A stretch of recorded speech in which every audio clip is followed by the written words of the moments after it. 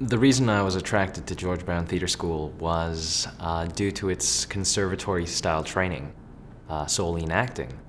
I was attending a university where I was receiving a very broad-based theatre program, and it was fantastic professors, but I really wanted to dedicate myself solely in theatre, getting a very regimented, hardcore theatre program. So being surrounded by working professionals and by a great training program such as George Brown's was exactly where I wanted to be. And I particularly chose George Brown Theatre School due to its speech program and its instructor. I learned the world of phonetics, so I could adapt my voice and learn different dialects such as British, Cockney, Chinese, Japanese. And this has actually booked a lot of my work, such as Warhorse, where I speak in a Cockney dialect. There would be no way that I would have booked the role if I wasn't skilled in that dialect. As an actor, I think it's important that you're well-rounded, and I not only work in theater, but I also work in television and film. Another way to play, you have to be more focused. It's like being under a microscope. But to tell you the truth, I love being on stage. It's an entirely different feeling. The immediacy with you and your audience is fantastic. I play the role of David Taylor in Warhorse, and he is the lead's best friend. So he's Albert Narricott's best friend that he encounters during his military training.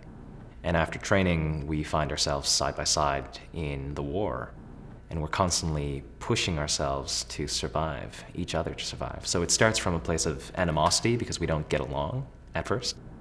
And it builds into a place of friendship, very near brotherhood, actually. The audition process for Warhorse was very intense, I would have to say. And looking at the material, I thought, no problem, I could do this. I have the dialect training under my belt. George Brown has prepared me to handle dense text. I could totally see myself in the role. But I am a person of color, and we're talking about World War I, 1914. Will the powers that be see me as a possible candidate for the role?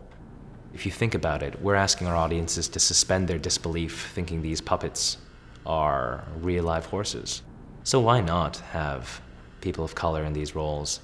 And you know what, in the end, I feel personally as an actor of color that it's all about storytelling.